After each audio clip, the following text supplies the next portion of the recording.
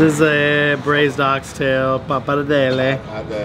Wow, that's nice. Can I get Before they were able to open, they would sit here like this with these Vespas, and we would eat this food that they would make. There was nobody here, the streets were empty. We would sit on the street on these chairs. Oh my God.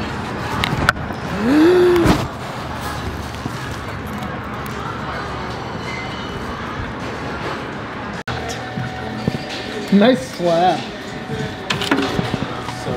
It's a beautiful rainy day here in Los Angeles, California. We're here at SLAB Barbecue. We're right across the street from a dispensary, Quality Drugs over there. We're doing our Barbacoa smash burger pop-up here. Me and Brad, we are in nice and sunny. Well, not sunny today, Los Angeles. We brought some barbacoa. We're gonna be making smash burgers, guacamole. We got some Oaxaca cheese going down and a bunch of other stuff. So it's gonna be great. We are gonna do some other cool stuff here. We're gonna cook some barbecue with moose. We're gonna go check out some sites and stuff, and yeah. We're here in California. We're gonna go inside and prep everything up for the burgers tonight. We're gonna smash them out, then later tonight we're gonna go do some other stuff and eat. Step one, we're gonna mix our barbacoa and our ground burger meat together. So we've got some ground beef from Burt. We got Rocker Brothers, Meat and Provisions, Inglewood, California. A bunch of cooked barbacoa mixed with ground beef sent through the old meat grinder to make these barbacoa infused burger patties. And when they get all smashed down, it's gonna get nice and caramelized and be so good. How's Avocado Mountain coming along? It's mountainous, you know, just like the mountains here in California. Pizza time. Oh my God. Very good, very good. Yep, so the burgers are all formed. We ground up the barbacoa, mixed it all in. Cheese is shredded. The guacamole is made. The lime mayonnaise is made. I'm just trying to cut up these jalapenos. Not doing a very good job of it.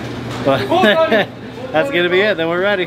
We're gonna go to Howlin' Ray's and Amboy Quality Meats and Burgers. This is Amboy Quality Meats and Burgers. Delicious burgers. It looks like it. It looks like the grilled cheese plus a burger meat in there. I had some family stuff going on, and little known fact, I was actually, don't tell anybody, I was born here in Southern California. Do they put beans in the chili here? I don't know and I don't care. But we always like to try to, you know, anywhere we're going, try to cook with our friends there. And Los Angeles is a place we've been trying to get to for a while. We also had this barbacoa burger that we kind of had, you know, in the chamber from when we did the Bad Larry thing. That was a lot of fun, but I was kind of pushing for it to be more of like Mexican food, like a taco topping. And that's what this is. It's taco toppings on a smash burger.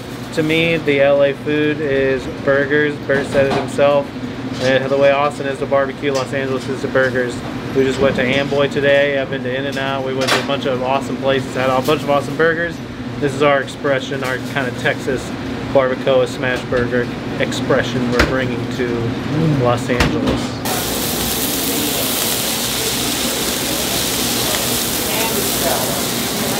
Hot in the kitchen. What's the order of operations here? So we're toasting the buns, putting our mayo down, putting our guac down, throwing our onion and cilantro and stuff right on top of that guac. Then the burger comes over here. The heat of the burger melts the cheese. They get topped. Very important, turned upside down and then wrapped. I have not had the burger, but I can hardly wait.